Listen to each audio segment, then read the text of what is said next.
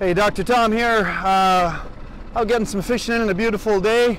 Looking forward to talking to you about why I can be out here, because I have a team that I can delegate to and delegate to well.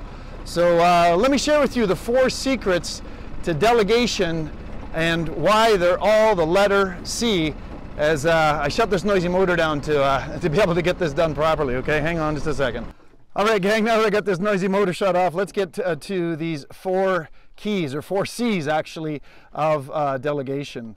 Again, if you want to live your life in your ideal like I do, which is time on the water like this, you've got to have a great team, and a sign of a great leader is the ability to delegate. So let's talk about that very first key, or C. They all happen to be letter C here, okay? But what you want to do is you want to get absolute clarity on exactly what it is you want them to do. You want to spell it out in no uncertain terms. You want to clearly talk about what it is, and literally a great way to know for sure that you've spelled it out is to ask them if they have any questions. Now, if you're a really strong leader, a lot of times, team members don't want to look foolish, so they won't say anything. But in fact, you want to just, get them to parrot back to you what you actually said, and then the probability of them, being able to say exactly what you want, where you can clarify exactly what it is that you want them to do, that's certainly super important, okay? So that's the first C, is you want to get absolute clarity as you connect with them on exactly what it is that you want them to do. The second thing you want to do is you want to review their capabilities, okay? And in terms of capabilities, a lot of times I used to be guilty of thinking that, people weren't getting their stuff done because they were uninspired, they weren't motivated, they weren't, focused on the entire big picture of our mission. And in fact, a lot of times that's not true. In fact, what it is, I realized, is that they just don't have the capabilities. And why don't they have the capabilities? Because I didn't train them, because you didn't train them, because we didn't help them understand exactly what skill sets and so on they needed to develop in order to do that. So you want to review capabilities. If they don't have the capabilities, you want, and it's a short-term deadline, you want to be referring off to another member of the team. If not, you want to then, look at how to train them up on that capability so that another time they could actually do that kind of a task for you, assuming it's going to be a repeating task, okay? So that's the second thing. The third thing you want to do is confirm the deadline, okay? Confirm the deadline. There's another C for you. These aren't just keys, they're C's. So by confirming deadline, again, you want to be really clear about when it is. And the only way you can have accountability to ensure things get done is if, in fact, you have agreement. So you lay out a possible deadline, and then you ask them if they can hit that deadline. Now, again, a lot of people pleasers will, sometimes commit to things that they actually can't do. So you need to confirm, in fact, what the deadline is and why it is. Now, again, this is a conversation. Don't be a dictator. Don't tell them it has to be done by exactly this date. Say, look, it would be ideal if it could be done here. How does that fit into your other priorities and tasks, and can it be done by then? Presuming that they confirm the deadline, get it in writing, both for them and for you, so that you can now hold them accountable.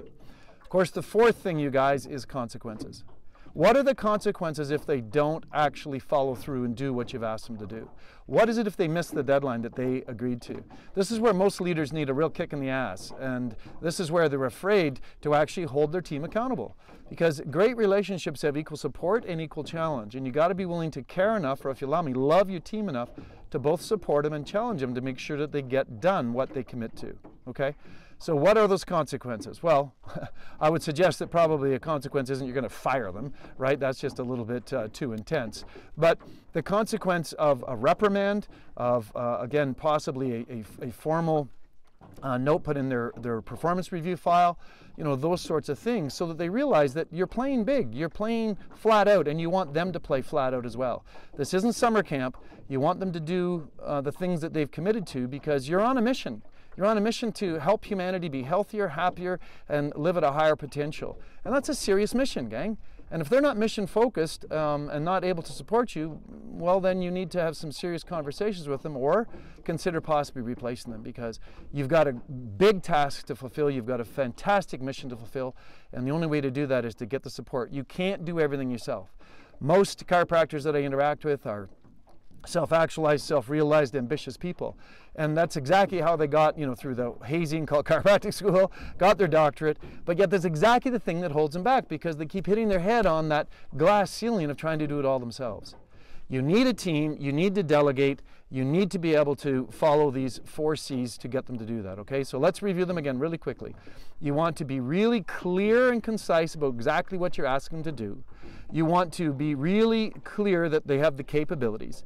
You want to confirm the deadline, and then you want to be sure that there's consequences if they don't follow through. So, hey, I'm kind of drifting a little close to shore here. I think I better get this motor started and get back to catching some fish. So hope you're enjoying the rest of your day wherever you are. Thanks for watching. If you're enjoying these videos, for heaven's sake, subscribe, you guys. We're definitely working on getting a lot more great content out there for you. The channel is growing. We're getting a lot more requests for certain things. So if there's a certain theme of vision, focus systems, and team that you'd like to hear about, shoot me a note. I'd be happy to correspond.